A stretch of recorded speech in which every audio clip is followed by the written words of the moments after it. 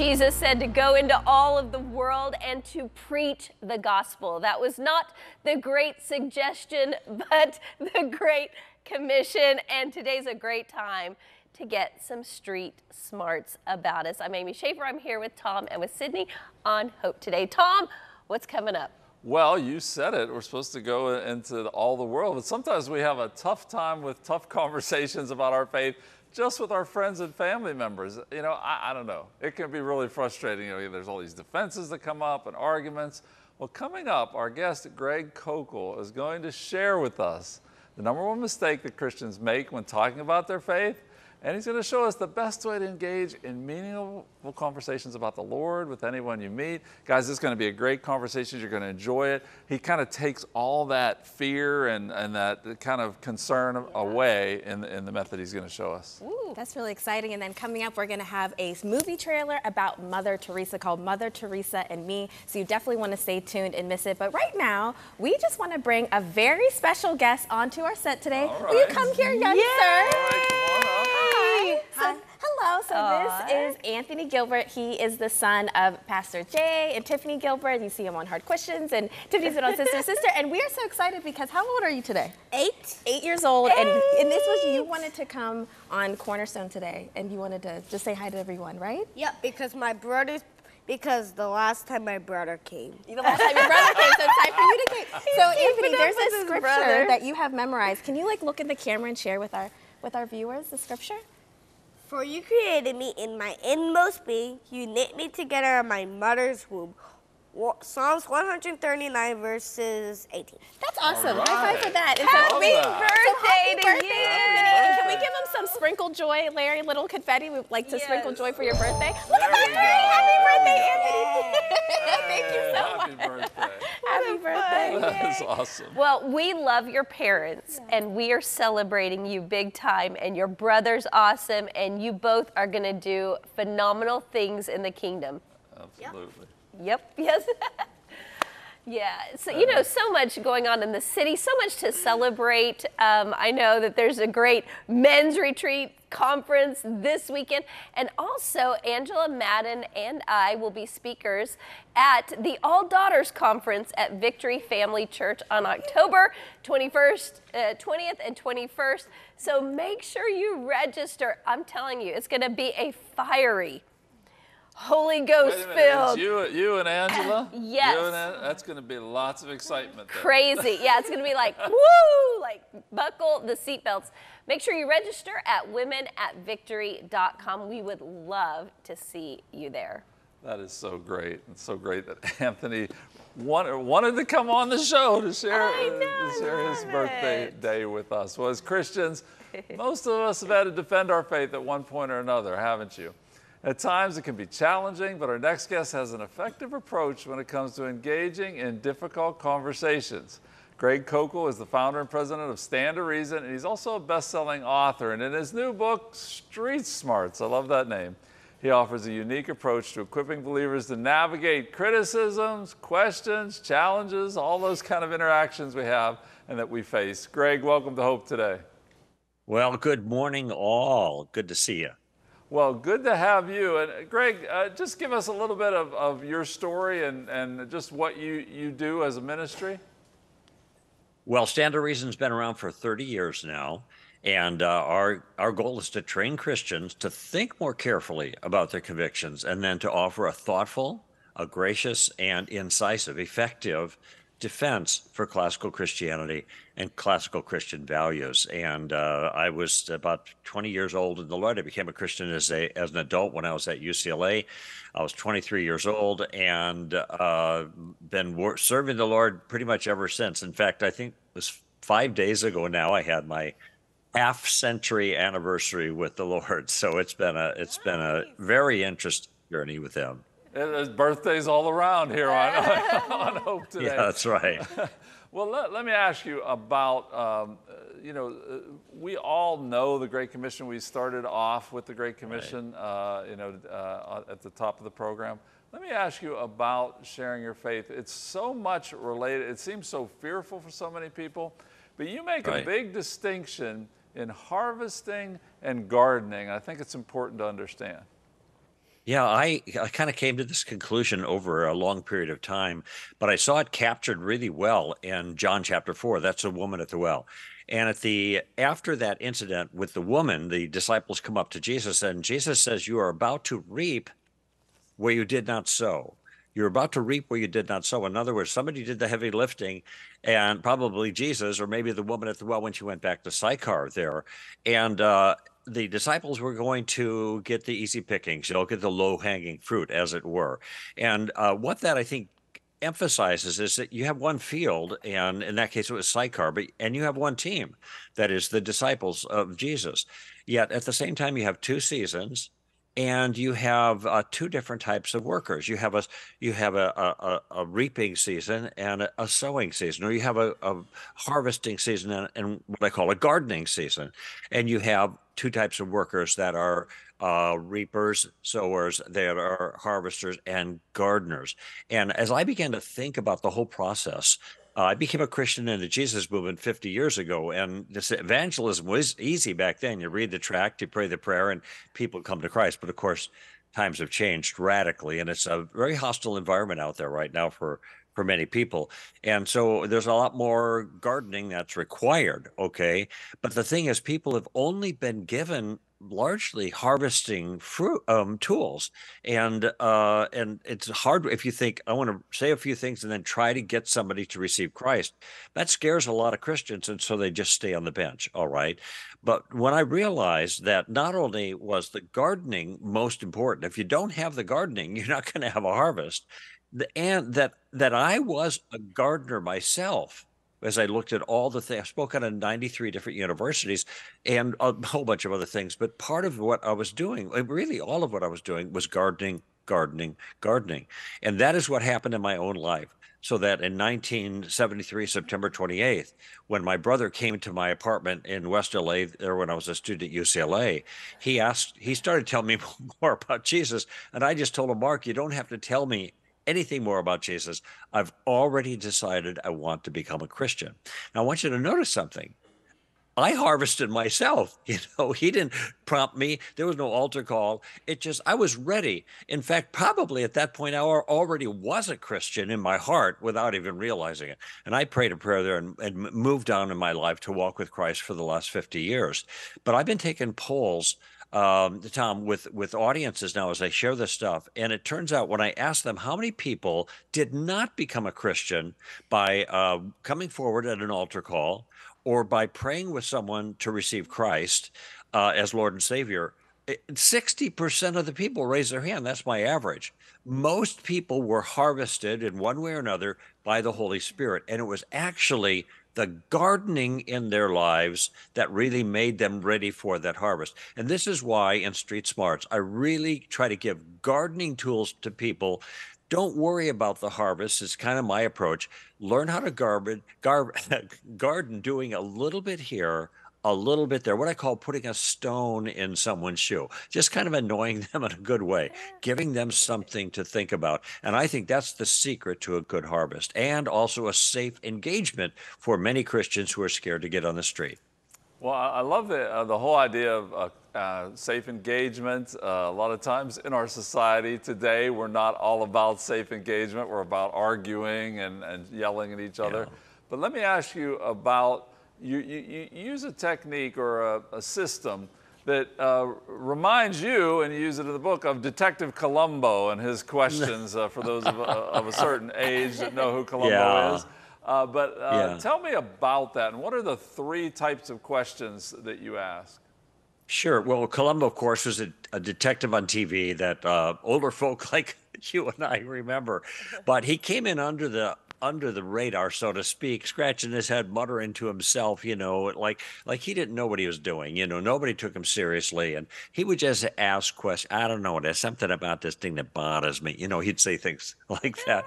And then start asking questions and gathering information first. And then when he had a pretty good idea who the murderer was, he began asking other kinds of questions to kind of get to the conclusion. All right. And so this is the way I developed this game plan. First of all, questions are so important because questions are easy to ask if you have the right questions. All right. They put you in a conversational mood. The ball is in the other person's court, largely, not yours, because they're answering the questions and talking. They're comfortable with that. You're comfortable. And the important thing is that asking questions keeps you in the driver's seat of the conversation. Just like now, Tom, you're asking me the questions. I'm doing all the talking, right? I'm doing the heavy lifting here, but I'm going in the direction you want me to go because of the questions you've asked. So the key here is questions keep you safe. If you want to be safe in a conversation, you want to be in the shallow end of the pool, so to speak, use questions. So the game plan that I've constructed that is in the book Street Smarts, it is something that trades on very specific questions in 3 different phases, if you will. So there's 3 steps to the game plan. Very, very simple. Okay, and the first step is when I get in a conversation with somebody that I hope will have a spiritual impact, all I'm interested in doing is gathering information. I'm not thinking about that person deciding to become a Christian. I'm not thinking about objections or challenges. I'm not thinking about anything else. I just want to get the lay of the land because that's going to help me decide whether I go further in the conversation or not. I mean, maybe this person's a Christian. Maybe they're not interested, and that's all the further it goes. So I'm going to get the lay of the land. And the model question I use, and it's very, very flexible, is what do you mean by that? What do you mean by that? So, somebody might be reading a book. Hey, what's a book? What book you're reading? I'm on the airplane, or there's a waitress or something that she has an interesting name. I'm just drawing them out. But it's especially effective when people raise challenges to Christianity. So somebody says, I'm not a Christian, I'm an atheist. Okay, they're coming at you hard. Well, what kind of atheist are you? Or they say, what about the problem of evil? Well, what about it? I toss it right back to them. Well, it's a problem for you, isn't it? Well, how is it a problem? Now, I know what they're getting at, but I want them to spell it out. And by them spelling it out and giving me more information, I get more of the lay of the land.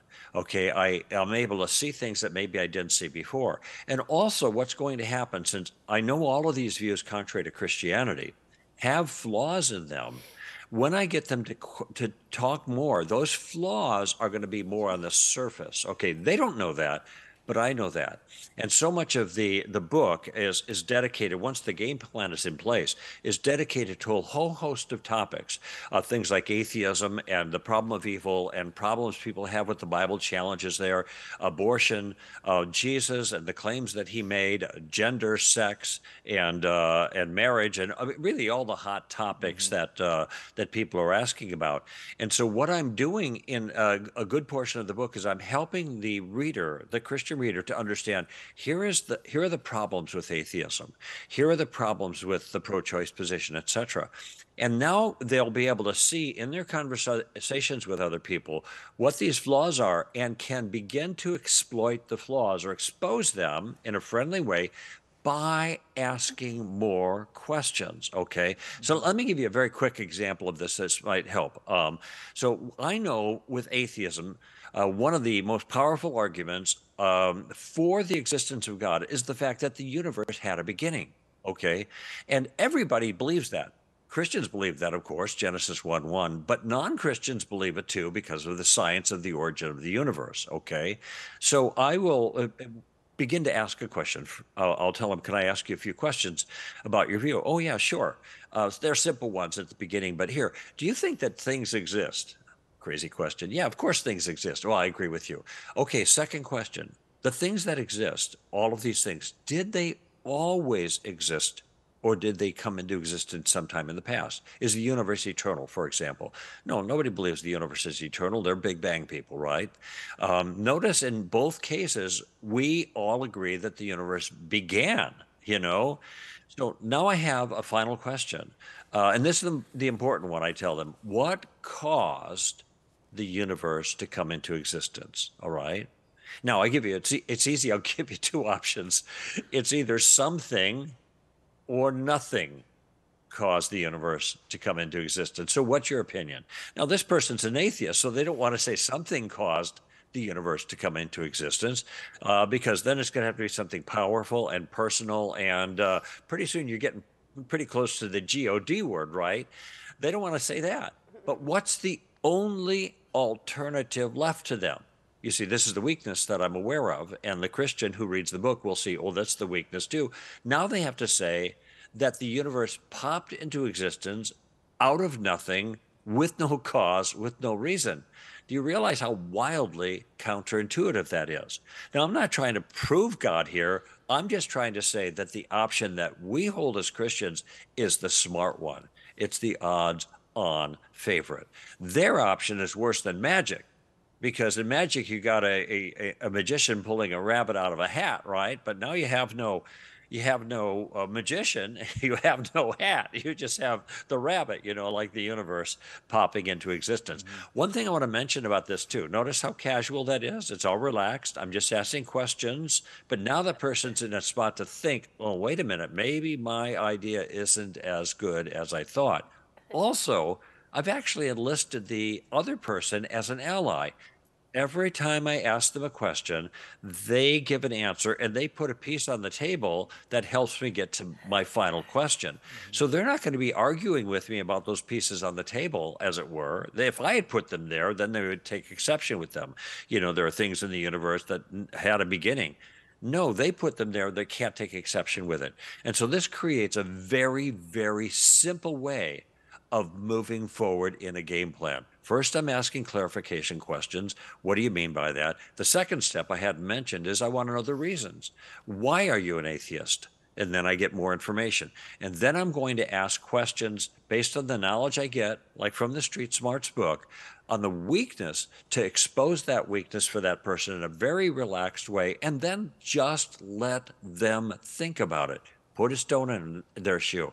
And that's I think, the power, Tom and Amy and Sydney, of doing evangelism this way. It's easy, it's relaxed, and it's very powerful. That's Street Smarts. Yeah, and so much of it, you're getting the person on your side in a way. You're like, there's a friendliness that seems to be developing. Let me ask you about, you spent a lot of the second half of the book specifically talking about issues related to certain topics. One, and we've only got a couple minutes left, but briefly, the whole question that people sometimes say, well, I'm just good. I don't need God to be good. What's the fallacy in that argument? Well, the fallacy, of course, is that the kind of goodness that God requires to satisfy him is called perfection. Jesus said in the Sermon on the Mount, you are to be perfect as my heavenly Father is perfect. And that's true with all law.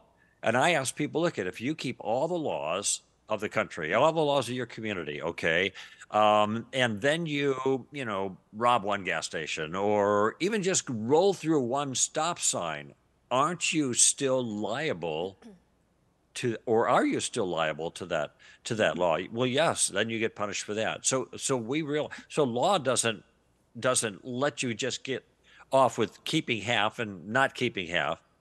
Law requires perfection, and God's law is the same way. And sometimes I'll just run through what amounts to the 10 Commandments, and I'll simply ask him, well, I'm sure you're a nice person, but have you ever put anything before God in your life? Oh, sure. Have you ever lied?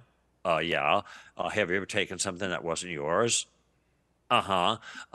I did that with one gal once, and she said, well, now you're making me feel guilty. Well, of course, the point is I'm helping her see that she actually is guilty. She thinks she's pretty good, and most people think pretty good rather than pretty bad. That line is just below where they happen to be. And what I'm trying to do is ask questions to help them to see that they're plenty bad enough to be guilty before God, and to need the forgiveness that Jesus offers, to need the rescue that he offers through his sacrifice on the cross for them. And that sets up the opportunity, the bad news, so that the good news is good. That's Street Smarts. That's great. And I highly recommend the book, Street Smarts, again, by our guest, Greg Koukl. Greg, what's your website? Because I know there's a lot of great information on your website as well. Right. The organization I serve is called Stand to Reason, and the website is the acronym STR They're very simple. And we really have thousands of articles and videotapes and short vignettes. You had watched some yourself, you mentioned before the show. And it's really a great place to go. If you've had any question, any challenge that you faced, we've covered so much in the 30 years that we've been around to serve the body of Christ. So str.org.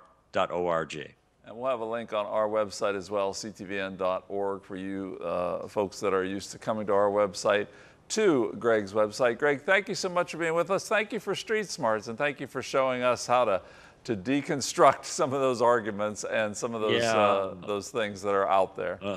It's been great spending the morning with you. Thank you. Thank you so much. Well, one other thing that's coming up that I just want to draw your attention to, there is a movie coming out. It's only in theaters today, October 5th. It's called Mother Teresa and Me. Watch this.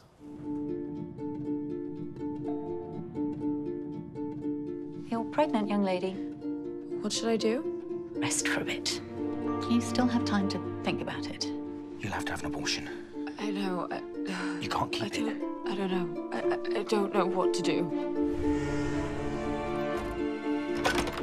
Kavita, oh my God. Diwali. You knew her quite well, didn't you? Mother? Yes. Diwali. Most people, when in total doubt, just give up on their dreams. But she didn't. I need to take dying people off the streets. You have to give me a place for them. Now. Some Hindus might not accept you. They might suspect you want to convert them. If you want to destroy this place, take me and kill me instead. Darkness. That's all I can see. What do I need to know, for Christ's sake? We just wanted to protect you. I was so wrong with so many things. I'm lost, Father.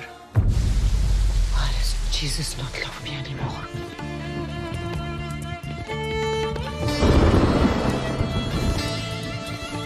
Are you here to save humanity or just yourself? Faith might be obscured by the clouds of doubt. I don't know how long I will have the strength to live without faith, without love.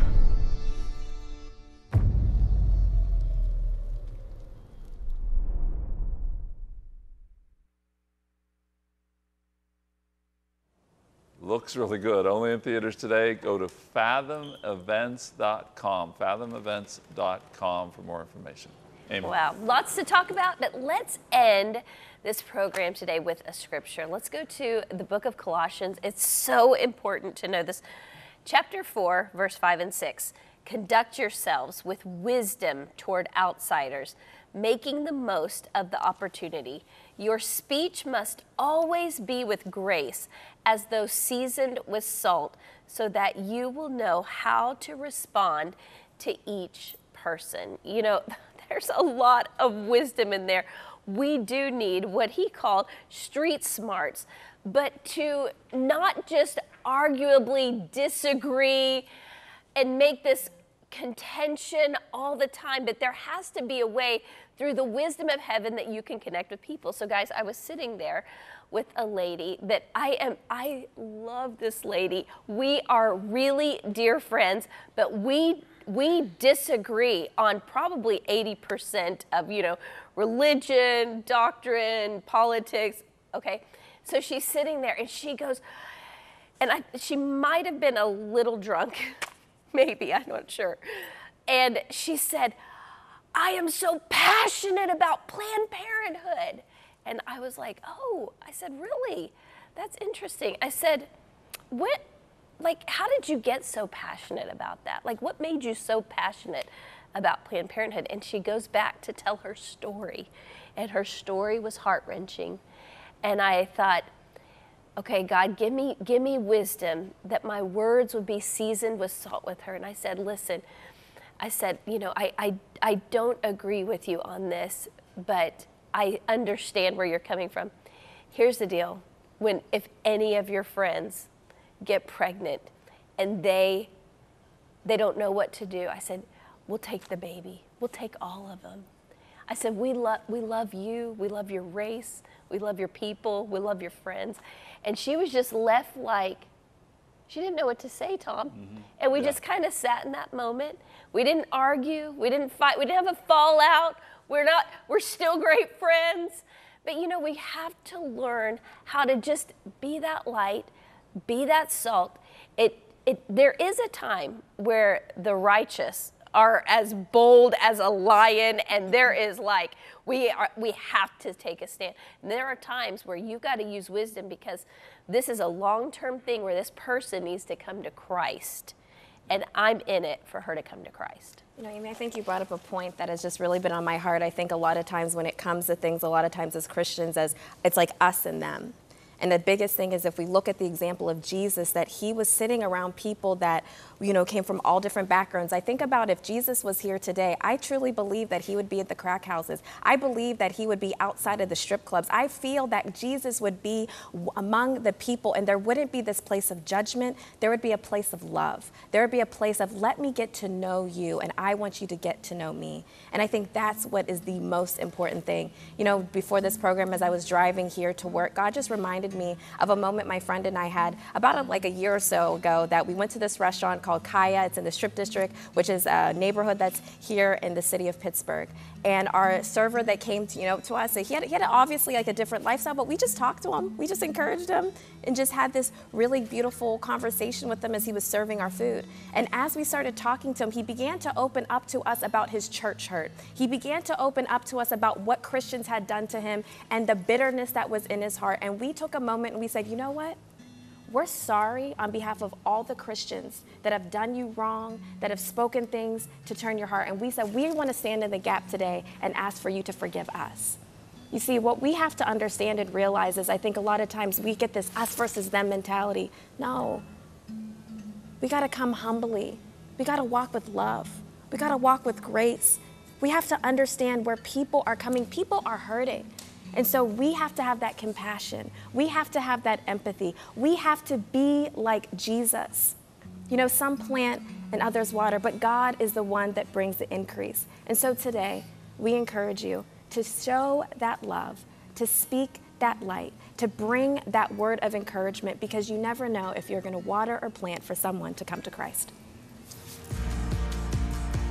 On tomorrow's Hope Today, learn how you can bring the transforming love of Jesus to your city, nation, and the world. Authors Stephen and Renee Springer encourage you to encounter God's love with a fresh perspective that will ignite your desire for a life of passion, purpose, and unshakable faith. Don't miss tomorrow's Hope Today.